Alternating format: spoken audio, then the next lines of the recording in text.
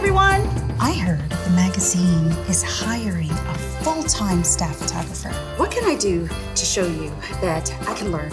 My old mentor, Bill Peters, he runs a Christmas photography retreat in the Rocky Mountains. There's no better way to understand warmth and emotion in photography than learning how to capture Christmas through a lens.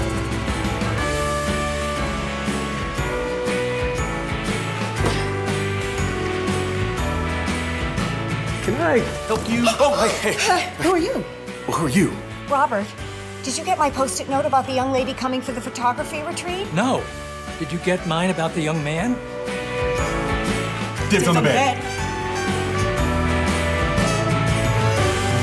Gabby? Danny? Hi, oh my gosh. We went to NYU together. Is that your person? No, I met him yesterday when it turned out my rental was double booked. That's okay, you can admit it. They don't like me very much. But that's because the private cabin I had rented turned out to not be private. What made you want to be a photographer? My grandma gave me my first camera. She said, pictures are the best way to share your life with others. Being stuck in a cabin with a sweet, single, hot guy hasn't caused any thoughts. I've been doing this a long time. I haven't found very many people able to capture love. I just met her a week ago.